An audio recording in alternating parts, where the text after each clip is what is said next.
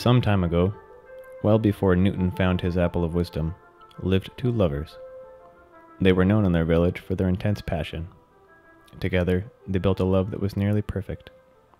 So perfect, in fact, that they hardly did anything except stare into each other's eyes. Life was so good that they began to neglect their obligations, as well as their offerings to the gods. One of the grumpier gods saw their love and became jealous. He vowed to punish these two for turning away from the world and from the gods. When the dust settled, the lovers were left alone.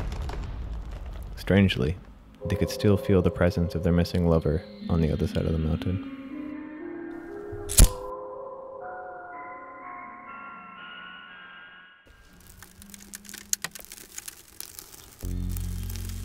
Some time later, a time of immense pontification and stone rubbing, a drop of honey fell from the sky.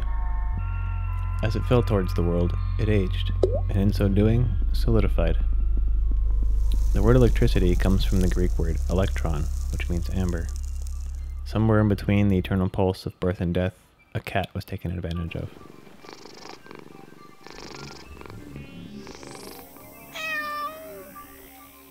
Electricity is a set of physical phenomena associated with the presence and flow of electric charge. The movement of electric charge is known as an electric current. When an object has a greater number of electrons than protons, it is said to exhibit a negative charge. Since the time of the Greeks, it has been known that certain objects, like amber, can attract lighter objects when rubbed. This is known as the triboelectric effect. The prefix tribo is Greek for rub or friction. Taken literally, triboelectricity means amber friction. Objects have different desires for electrons. Some are more willing to give them up, like lazy cats who don't give a damn about electrons.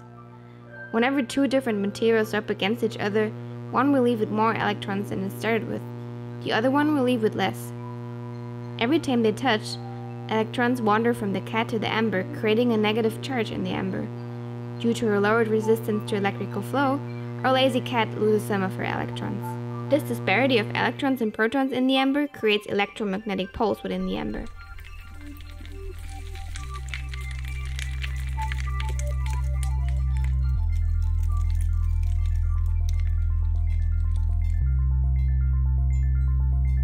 One day, the two lovers could no longer bear the separation and decided to defy fate.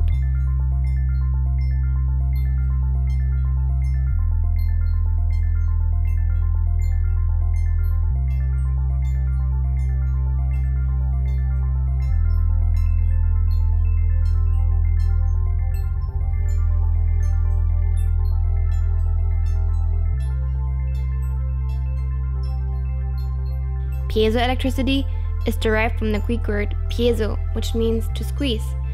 It translates literally as squeezed amber.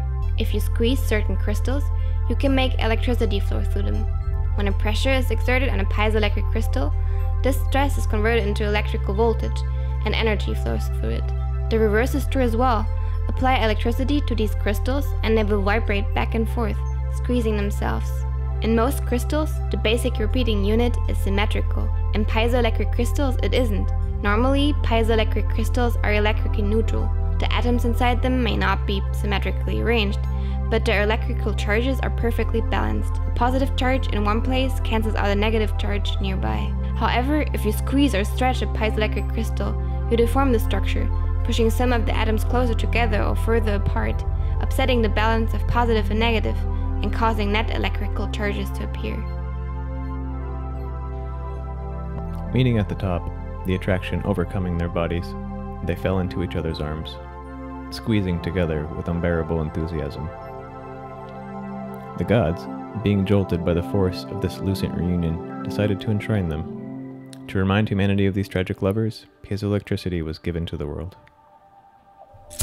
Today, also a time of immense pontification, you can see the piezoelectric legacy of these perfect lovers in many common applications: sensor technology, acoustic pickups, sonar, and even the common loving spark of a piezoelectric lighter.